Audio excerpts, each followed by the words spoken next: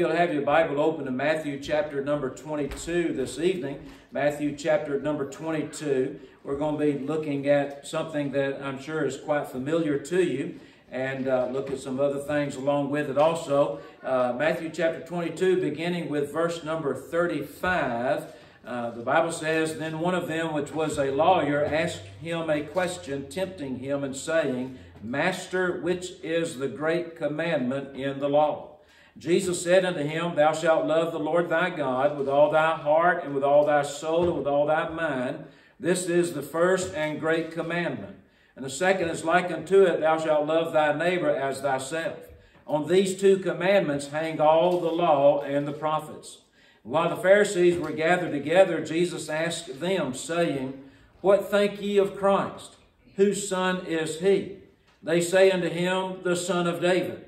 He saith unto them, How then doth David in spirit call him Lord, saying, The Lord said unto my Lord, Sit thou on my right hand, till I make thine enemies thy footstool.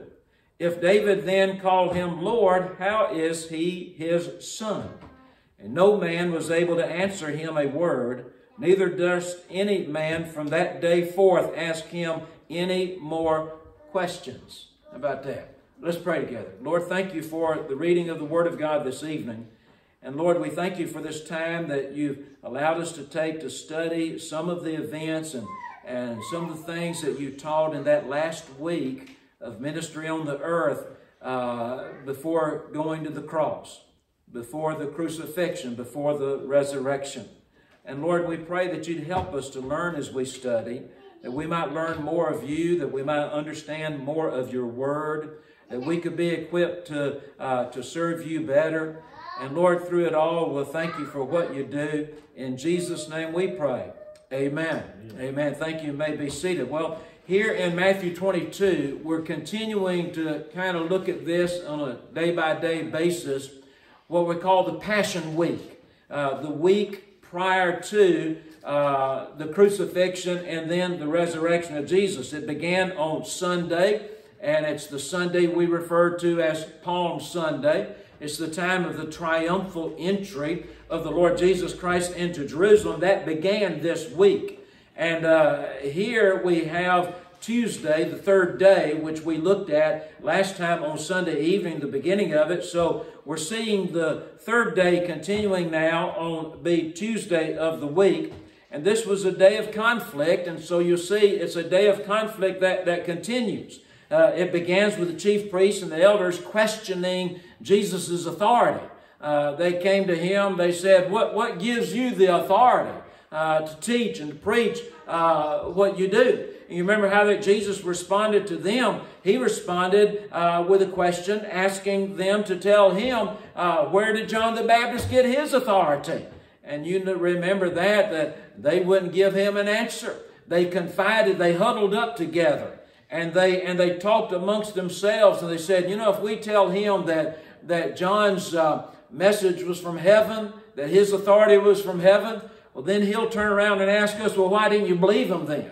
Or if we said that, well, John's message was made up, it came from man, then they said, we can't say that, because all the people count John as a prophet. They'll pick up stones, and they'll begin to stone us.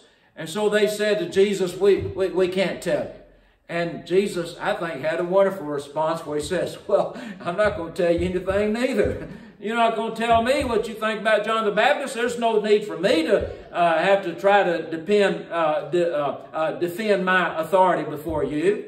And then he begins to speak in parables. And he gives three parables. Actually, we looked at the one parable last time. But there are actually three parables that are described in the Scriptures. There's the parable of the two sons, and then of the vineyard, which is the one that we studied, and then of the marriage feast. And all of these apply to the nation of Israel, and especially those leaders of Israel, the chief priests, the scribes, the Pharisees. In Matthew chapter 21, verse 45, the Bible actually says, and when the chief priests and Pharisees heard his parables, they perceived that he spake of them.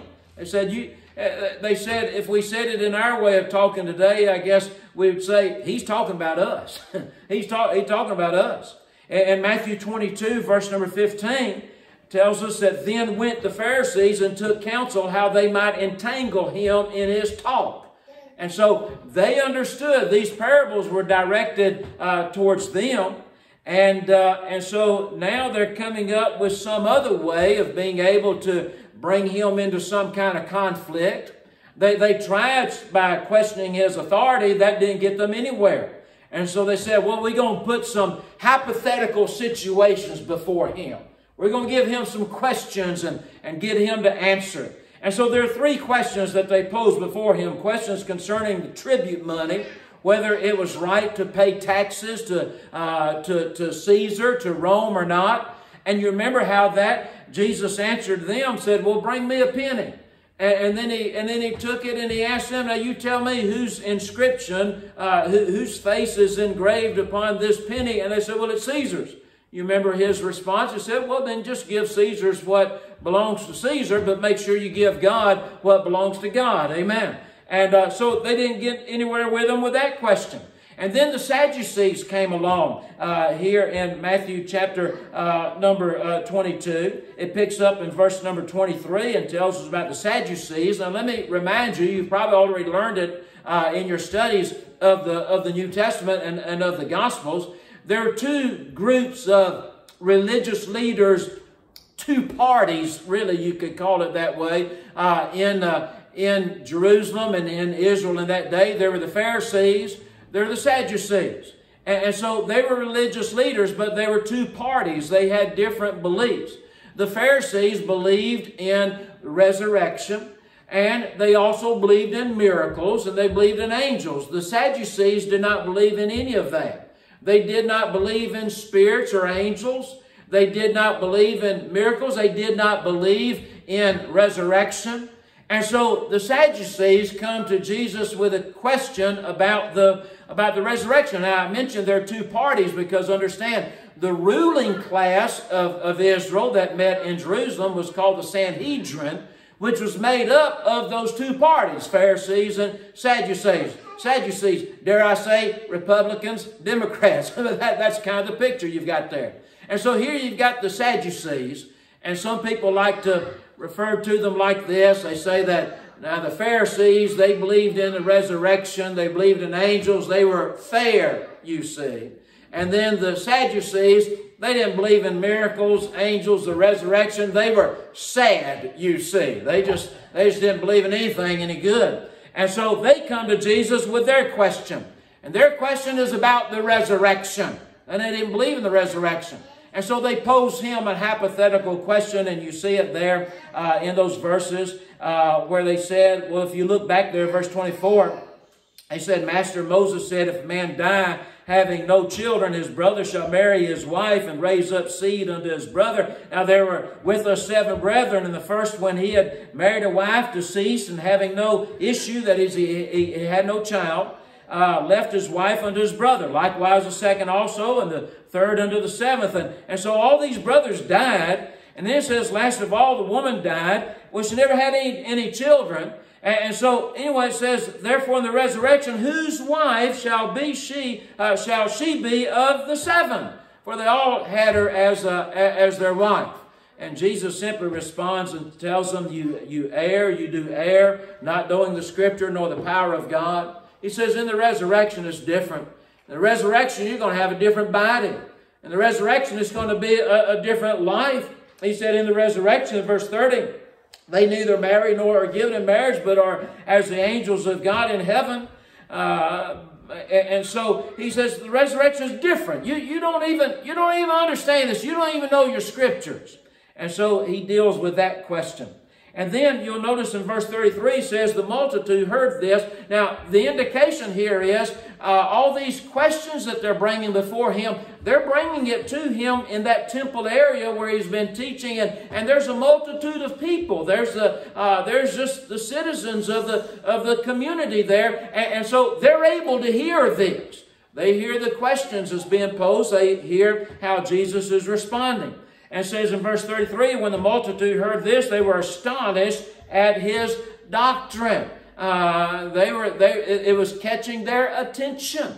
Jesus really was was really defeating those that were trying to question him. And they were amazed at this. And so it says in verse 34, but when the Pharisees had heard that he had put the Sadducees to silence, they were gathered together. And then we pick up with another question that they have, and that is the question about the great commandment, which is the greatest commandment of the law. You'll notice that in verse 35, they got one of their group that was a lawyer. They said, well, let's get the lawyer now, and let's ask him a question about the law. Now, they appear, as we say, to be openly asking these questions.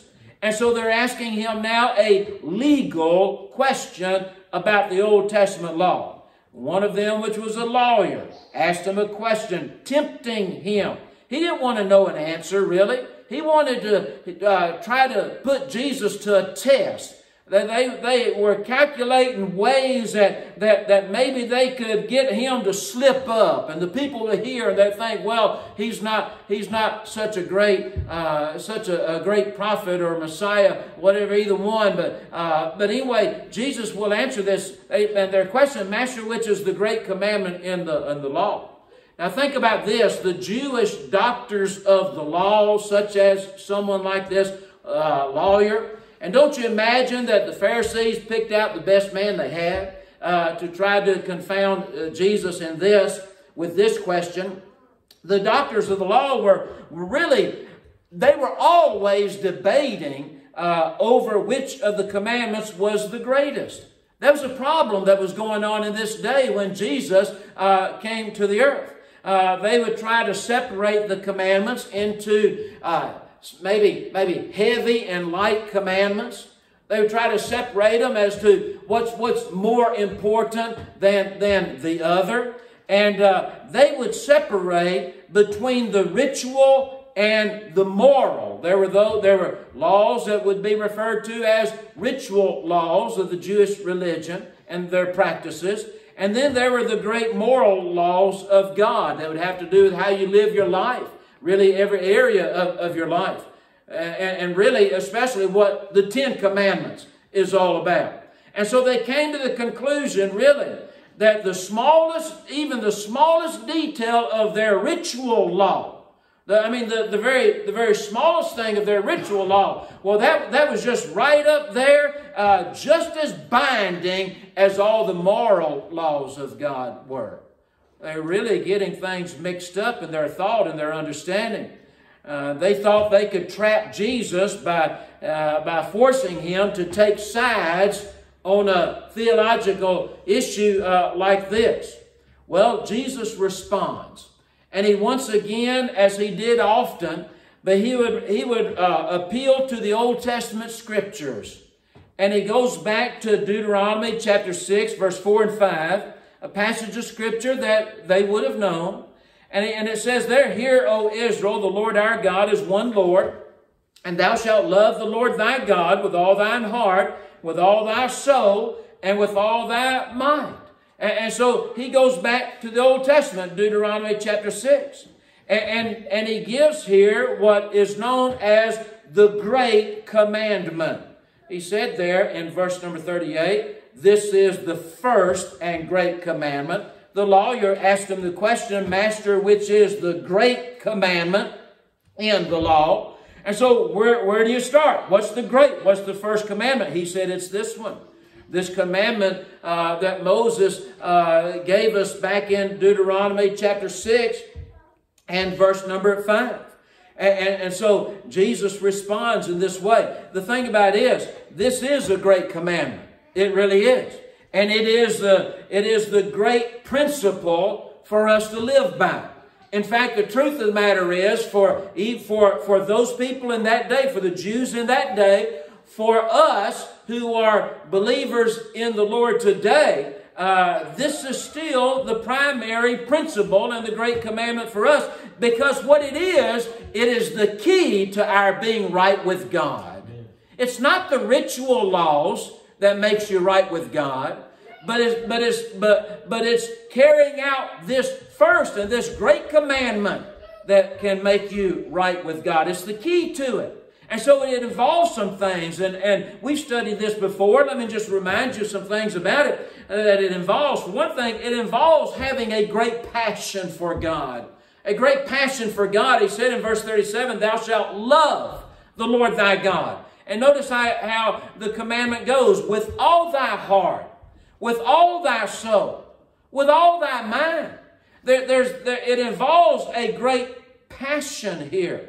You see, the problem with the Jews in this day, they knew the law, and they claimed to follow the law, to follow the commandment, but they really had no passion about God's law. They had no passion concerning God's commandment. In Matthew chapter number 15, for instance, Matthew 15, Jesus said this to those Pharisees in verse 7. Matthew 15, verse 7, he said, ye hypocrites, well did Isaiah prophesy of you, saying, this people draweth nigh unto me with their mouth, and honoreth me with their lips, but their heart is far from me. For in vain they do worship me, teaching for doctrines the commandments of men. You see, they took those traditions that they had come up with.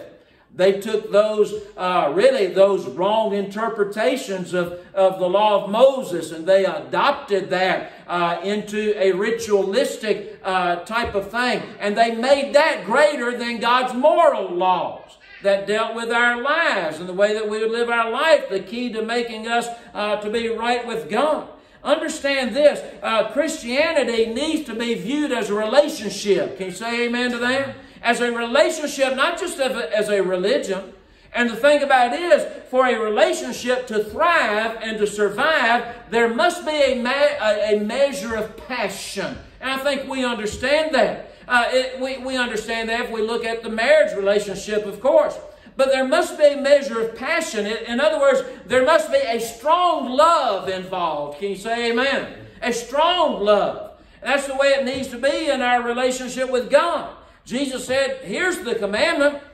Thou shalt love the Lord thy God, notice, with all thy heart, with all thy soul, with all thy mind. What is that? That is a strong love, amen. There has to be some passion involved there. And see, Jesus said of those Pharisees, he said, you're just hypocrites.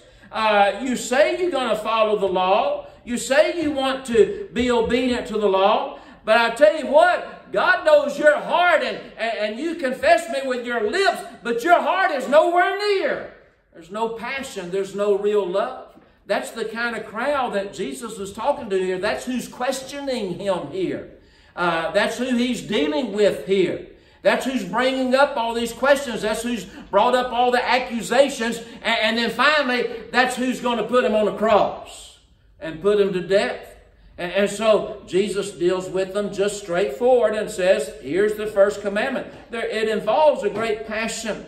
And we've got to have a great love for God. That's where it starts.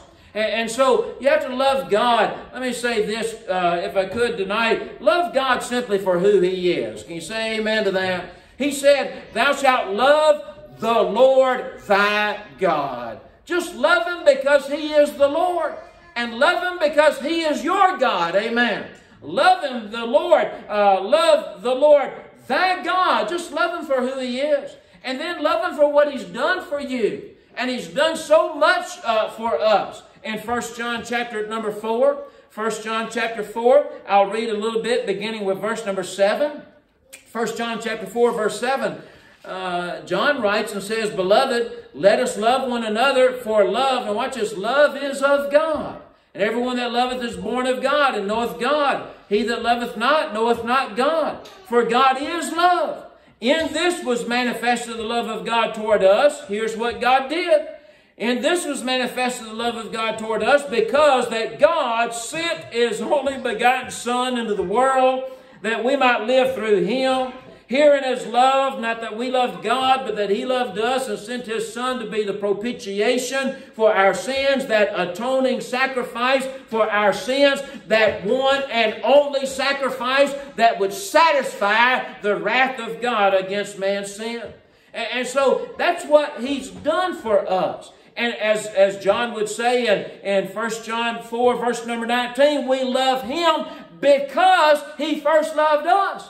And so we ought to love God because of who He is. Love the Lord thy God. But we should love God for what He has done for us. We love Him because He loved us. And He proved His love for us by sending His Son, the Lord Jesus Christ, to that old rugged cross. Romans chapter 5, verse 8. But God commendeth His love towards us, and that while we were yet sinners, Christ died for us. Amen. Love Him for what He has done for us. Love God for who He is. Jesus says this great commandment, I tell you, it involves passion. And that was something that those Pharisees and those scribes, that's what they were missing. Jesus said, you speak of me, you speak of God, you worship God with your lips, but your heart is far removed. There needs to be passion involved, a strong love. And then there needs to be a great priority.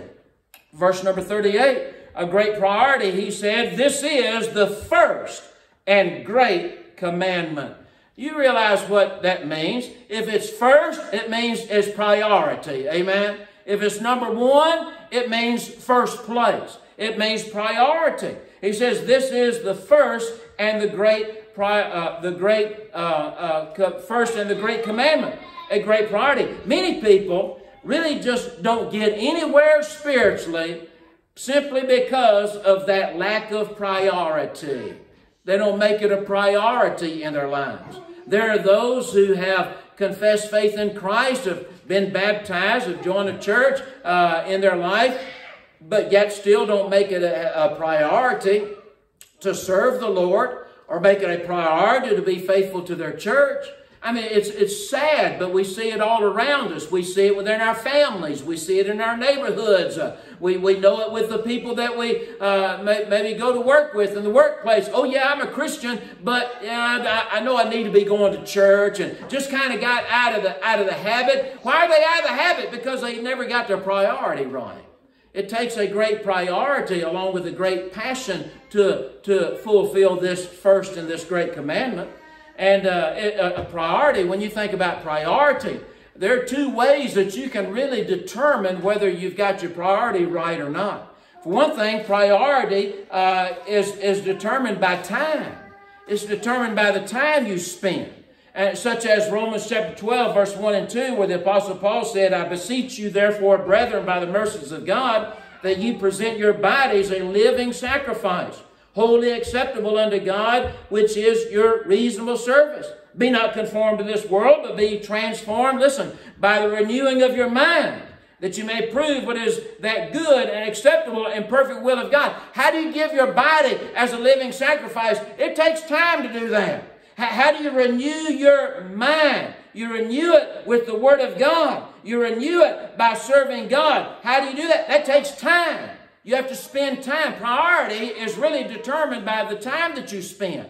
Not only that, but priority also is determined by the money that you spend. Not only the time that you spend, but the money that you spend. It's measured by finances. And Jesus made that clear in Matthew chapter 6, beginning with verse 19, when He said, Lay not up for yourselves treasures upon earth, where moth and rust doth corrupt, and where thieves break through and steal, but lay up for yourselves treasures in heaven, where neither moth nor rust doth corrupt, and where thieves do not break through nor steal. For where your treasure is, there will your heart be also. Can we say it like this? There's where your priority is going to be. Your priority really is going to be revealed. It's going to be shown. It's going to be determined by what you spend more time on and by what you spend more money on. And so it takes a great priority, this great commandment. It involves a great passion. It involves a great priority. But it also involves a great purpose. Verse 39 and verse number 40. And the second is likened to it, thou shalt love thy neighbor as thyself. And then Jesus said, on these two commandments hang all the law and the prophets. Our purpose, think of it like this. Our purpose is really a reflection of our priority. And if our priority is to love and to worship and to serve God, then our purpose will be to love and to minister to and to witness to people. Can you say amen to that? to love your neighbor as yourself. If we have that priority right of loving God, then our purpose is going to be what should come behind that when we love our neighbor and we care for others. You see, let's understand this. The Great Commandment prefaces the Great Commission. We really cannot carry out the Great Commission if we're not involving ourselves in the Great Commandment. We must have a love for each other. It's an evidence of being saved in John chapter number 13. John 13, verse 34 and verse 35, Jesus said, "A new commandment I give unto you, that ye love one another as I have loved you, that ye also love one another. By this," listen to this, "by this shall all men know that you are my disciples, if ye have love one to another." We must have love for each other. It gives evidence that we're saved. But we also must have love for the lost. And I think one of the greatest examples of this is Jesus himself. Of course, his great love is seen in his obedience to the Father and going to that cross and being nailed to that cross, shedding his blood and dying as a sacrifice and the payment for man's sins. But we must have love for the lost. I think Jesus gives us a great example when the Bible speaks of him in Luke chapter 15 and verse 1 and 2. "Then drew near unto him all the publicans and sinners for to hear him. The Pharisees and scribes murmured, saying, This man receiveth sinners and eateth with them." Why? What they said about him was true. They said it as an accusation. They said it really in somewhat of a mockery of him. But what they said about him was true. He does receive sinners. Dear friend, that's why he came to the earth. The Bible says that he came to seek and to save that which was lost. He came to save sinners. He came to save you. He came to give you the opportunity to receive him, and by receiving him have the promise of everlasting life, which you cannot have apart from him. He said in John 14, verse 6, "I am the way, the truth, and the life, and no man cometh unto the Father but by me." No one knows God but by Jesus Christ. No one will ever see heaven but by faith in the Lord Jesus Christ. No one will ever be able to miss hell. By the way, you'll never escape hell, because once you're there to stay. But you can miss it. You can miss it by trusting Jesus Christ as Savior and Lord of your life. And to do that, you've got to believe his word, and you've got to know that he died for you and proved his love for you. Jesus loved you. And that is proven there by the fact that he receives sinners. He receives sinners and still does today. And so there's a great purpose here in this great commandment. And Jesus personifies it himself in how he loves and how he died for and how that he'll save a lost sinner. And then, but look with me in verse 41 down through verse number 46, and let me show you something else. Remember, we're looking at this day of conflict as it continues, and the questions that they've had for Jesus. They questioned his authority. They're trying to get him mixed up with throwing these other questions out and getting him to say something that they could catch him in, that they can trip him up, that they can point out to the people, say, hey, he's wrong on that. But they can't catch him in anything because he's not wrong on anything. Amen? He is truth, and he is life. He is the Son of God. He is God in the flesh. They'll never catch him with anything wrong. And so down in verse 41, down through verse 46, notice how it says, "And while the Pharisees were gathered together, Jesus asked them." Now he comes back with a question. I think it's kind of neat in here. Do you see how many times they pose these questions? He says, well, let me ask you something. And he comes back this time with another question. And again, just like that question about the authority of John the Baptist, now they met together, they had a little council, they had a little powwow, and they huddled up. And they said, well, we just can't tell you. They knew what they thought about John the Baptist. They didn't believe him. But they said, we're not going to tell you. We don't, people could hear us. And but here, they have no answer at all. Look at this question now. While the Pharisees were gathered together, Jesus asked them, saying, What think ye of Christ? Whose son is he? They say unto him, the son of David. He saith unto them, How then doth David in spirit call him Lord, saying, The Lord said unto my Lord, Sit thou on my right hand till I make thine enemies thy footstool. If David then called him Lord, how is he his son? Now look at verse 46. And no man was able to answer him a word. Neither durst any man from that day forth ask him any more questions. Can't you just picture them scratching their heads? Maybe putting their head down. One of them looking to the other one, maybe shrugging their shoulders, and they walk off, and they see that they can't get anywhere with this man. On another occasion, you remember they'd sent, Herod had sent, I believe it was Herod that sent some of his soldiers to them early on, and they were supposed to go capture, get them and bring them to them. They couldn't do it. They went back empty-handed. And when he asked them, said, what's wrong? Why didn't you get them? They said, never a man spake like this. He said, we have never heard anybody that could talk like this. With the doctrine, with the authority, with the accuracy, with the truthfulness, with the faithfulness to the Old Testament Scriptures, to the law of God. They said, we've never heard anybody that's able to talk like this. And so they have no answer for him here. And it is maybe a puzzling question. Jesus asked them a question that they're not able to answer. And what he's doing, he's referring to Psalm 110. Psalm 110 in verse 1. Where David calls him Lord, which actually means, by the terminology of the words, it means that he's God. David calls him Lord, or that he is God.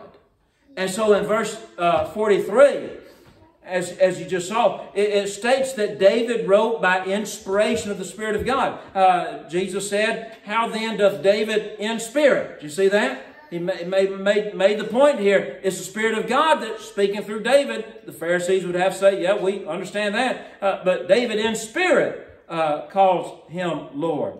So he states that David wrote by inspiration of the Spirit of God, and that he wrote concerning Christ, the Christ that would come to Israel. He spoke concerning the Christ as the Son of David. And that's what those Pharisees would have called it. That's what they referred to, how they would refer to it. His question was that if David then would call him Lord, meaning God, if David would call Christ God, then how can he be David's son? Well, what a question. Can you answer it?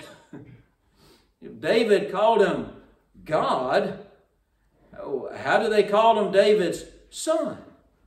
Well, there is an answer. And you have it right there in your hands. It's right there in your Bible.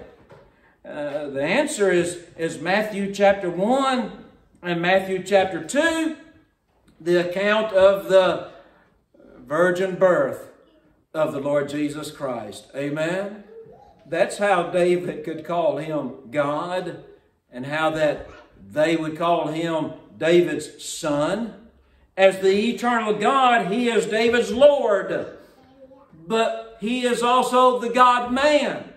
He is God incarnate. He is God in the flesh. And so as the God-man, as God in the flesh, by way of the virgin birth, amen, as God in the flesh, he is David's son. There's the answer.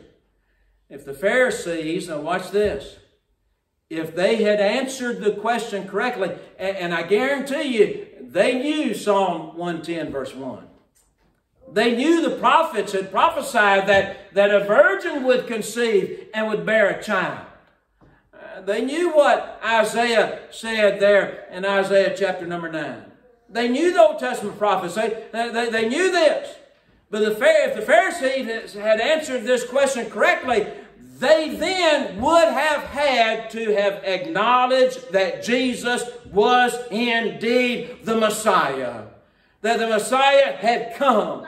That the Son of David had come. That the Son of God had come. But in their hardness of heart, you know what they did? They rejected the truth that was standing right in front of their eyes. They just rejected the truth. As we said, John chapter 1, verse 11, he came unto his own, and his own received him not. And that's really the condemnation to the Jews or the Jewish nation. God sent his Son. He sent the one that was prophesied of. He sent the Savior. He sent their Messiah. Their Messiah has already come.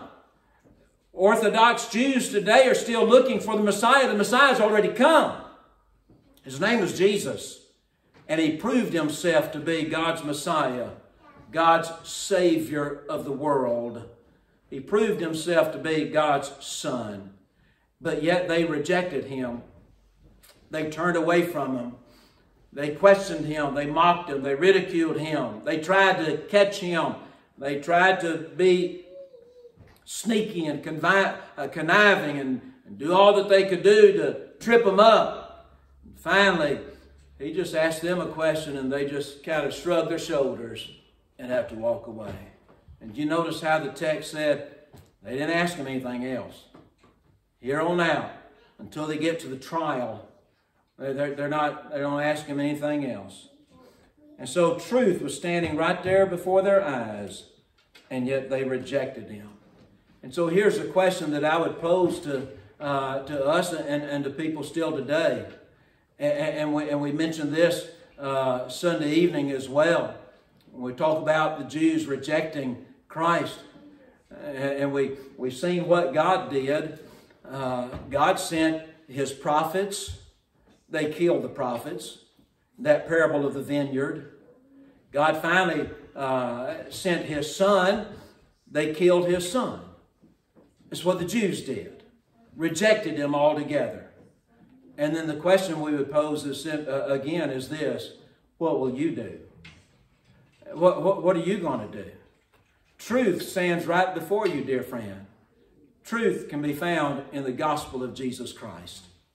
Truth is only found in the gospel of Jesus, in his coming to this earth, his death on the cross, and his resurrection from the grave. And so God has given us a gospel. He's given us a message. He's given us the message of grace that if you will just simply believe what he did for you and trust him, all your sins can be forgiven and you can have the promise of everlasting life. I don't know about you, but I don't know of a greater message, a greater gospel, a greater opportunity that anyone can have than that of trusting and believing on the Lord Jesus Christ and being saved. Amen? And so if I could say to someone that may catch this message online, dear friend, if you don't know that you've ever been saved, Jesus has come. We have the account in the gospel. We have it in the Bible, in the Word of God. It's not hard for you to find. You can get yourself a Bible. You can find a Christian friend. You can go see a pastor. You can talk to a Christian man that works with you on your job, or a friend that is in your school, and you know that they confess to having been saved. You can find the answer. You can find the truth. It's not hid from us in America here today. You can find it. You can know it. And you can trust it and be saved and have the promise of everlasting life. Our prayer at Grace Baptist Church is that you'll do just that before it gets too late.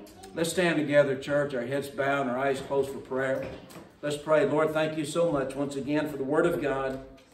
Thank you for the truth that we have in our wonderful Savior, the Lord Jesus. Thank you for the truth of the gospel.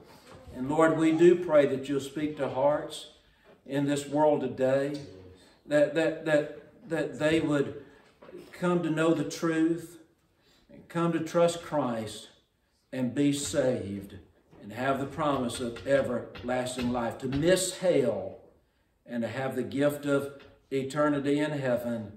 And Lord, we'll just thank you and praise you for what you do. In Jesus' name we pray. Amen and amen. Let's sing together once again, church, as Brother Tim leads us. 183.